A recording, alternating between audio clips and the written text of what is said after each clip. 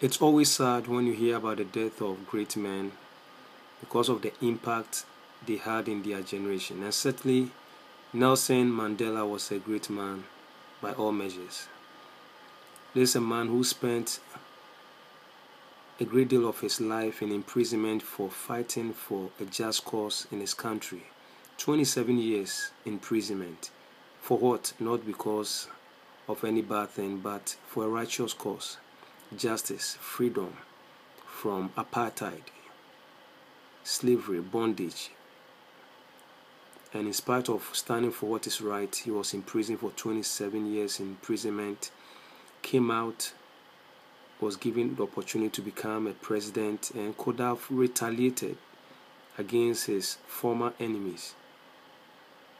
But in spite of all this, he learned to show that you can forgive and live at peace with every man.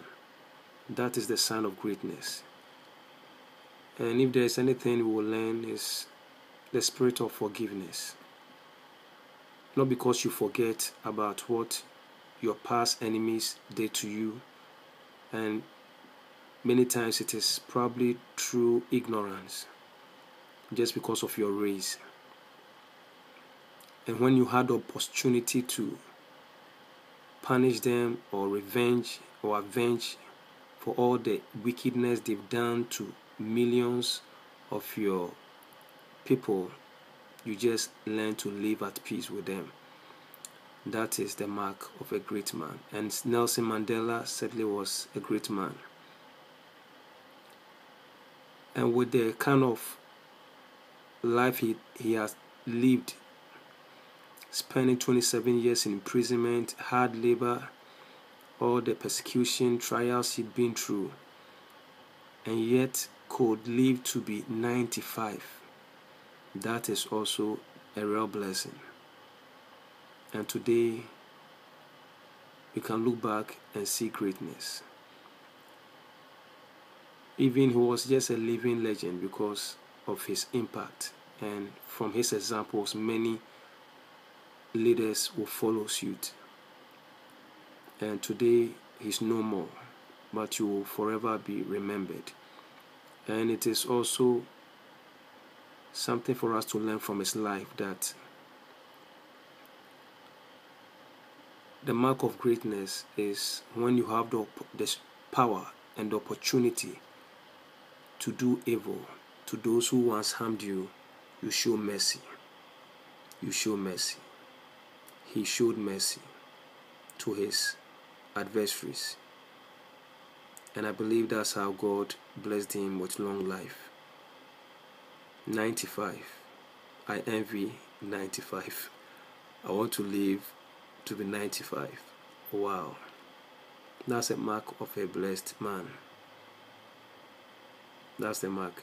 However, one of the things I want to talk about is that the death of Nelson Mandela also, I believe, from my perspective, marks the closing of an old era in the world of politics.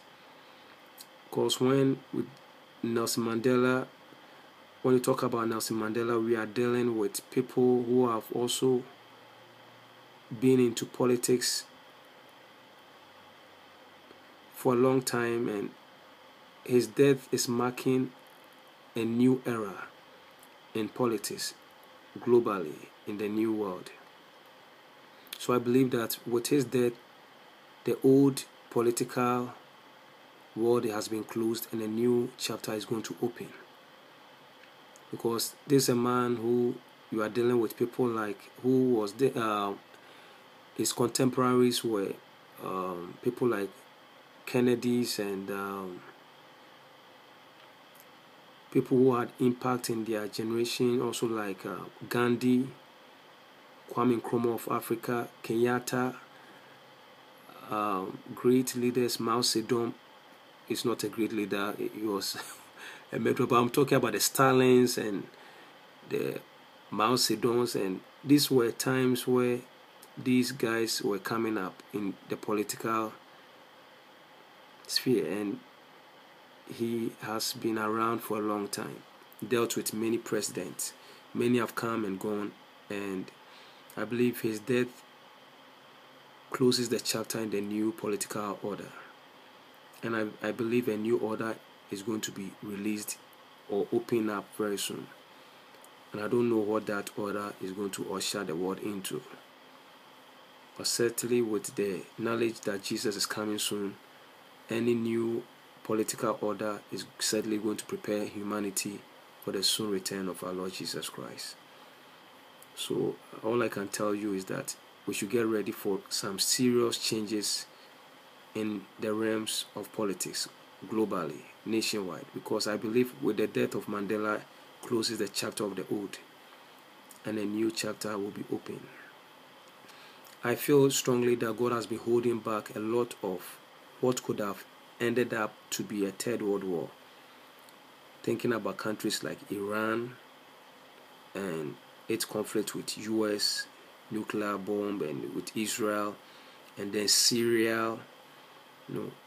All these things could have brought about war, but God has been keeping it, holding it back, because there are more souls to be won to Jesus. There are more lives to be won to Jesus. So God is giving man the opportunity to amend our ways and receive His Son Jesus Christ, so that none will perish in their sin and end up in hell. And that's why I believe that God has been holding back wars that could have led to Third World War and brought a collapse to this world we are living in, especially when nations like China, Russia are supporting Iran and Syria. Any conflict with Iran or Syria will cause these great mighty nations to support them, and the nations like USA will be working alongside with Israel and Canada and London. And so at the end of the day, you realize that they will pull all the nations involved if there should be any conflict in the Middle East with these nations: Iran, Syria, US, China, Russia. These superpowers will draw many of the nations into it, and it could lead to another world order settling. God is holding it back. It is just a matter of time. It's just a matter of time. You and I are to get ourselves prepared, for Jesus is coming soon. I believe strongly that an old chapter in politics have been closed and a new one is being opened. It's all a matter of time. We are in grace period. God is giving man grace. Repent, turn away from your sins, receive Jesus as your Lord and personal Savior, so that you may have eternal life.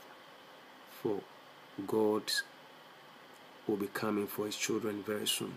The question is, are you ready?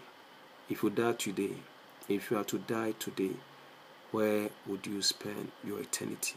In heaven or in hell? Heaven is real and hell is also real, and Jesus is coming soon. And one of the things too I would like you to learn from this video is forgiveness and mercy. Learn that from Nelson Mandela. Forgiveness and mercy. Able to look to the face of your enemies, and when you have the opportunity to harm them, you show them mercy. That's strength. That's real strength. No longer he had long life. May his soul rest in peace, and may God determine his eternal destination. God bless you. Bye.